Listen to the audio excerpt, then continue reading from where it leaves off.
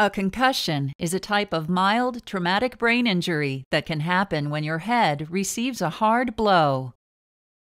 Your brain is the most fragile organ in the body, with the same texture and consistency as gelatin.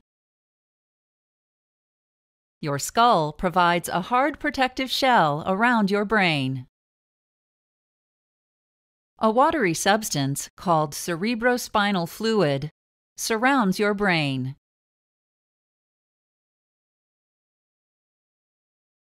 Cerebrospinal fluid cushions your brain against impacts with the wall of your skull during everyday head movements.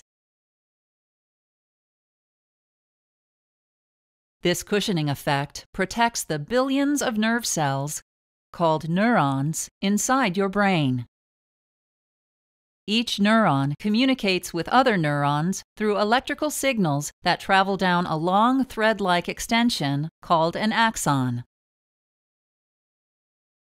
A hard blow to your head can cause your brain to strike the inside of your skull. During the impact, your brain squeezes against the inside of your skull, sending shock waves through your brain. These shock waves tear or stretch the axons of some neurons. This trauma is called diffuse axonal injury or axonal shearing. The damaged axons reduce normal brain function by interrupting communication between the neurons.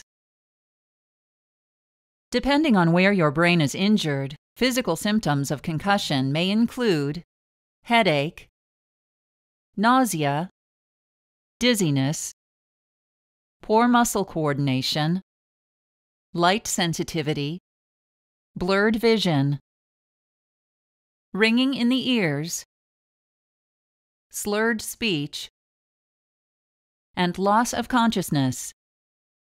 You may have mental and emotional symptoms, including disorientation, confusion, memory loss, inability to focus and concentrate, irritability, and depression.